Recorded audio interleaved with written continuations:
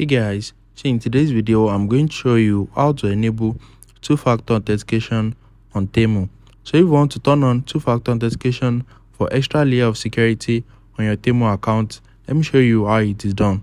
First thing is open the application and you need to click on U at the bottom right here. After that, click on the settings at the top right corner. Once you get to settings, click on account security.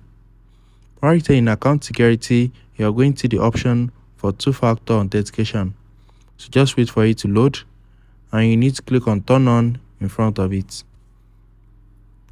So I think I have a network issue. So let's go back and let's click on account security. So now click on turn on in front of two-factor authentication. Once you click on turn on, if you haven't added a password to your account, they are going to tell you to add password. Just add password to your account and you need to select the method you want to use for the authentication. So you can make use of Authenticator app and you can also use your phone number. So they are going to send a code to your phone number anytime you want to log in. So I'm just going to make use of Authenticator app. So let's click on continue and I'm going to use Google Authenticator. So copy this thing and paste it in your Authenticator app. And if you are using your phone number, just add your phone number and that's it. It is very easy if you want to use your phone number.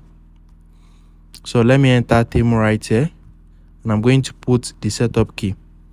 So now as you can see, this is 737510. So just type it 737510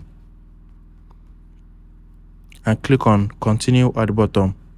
So now this is my backup codes. So just click on done and that's it. So if you found this video helpful, smash the like button and subscribe. We have turned it on.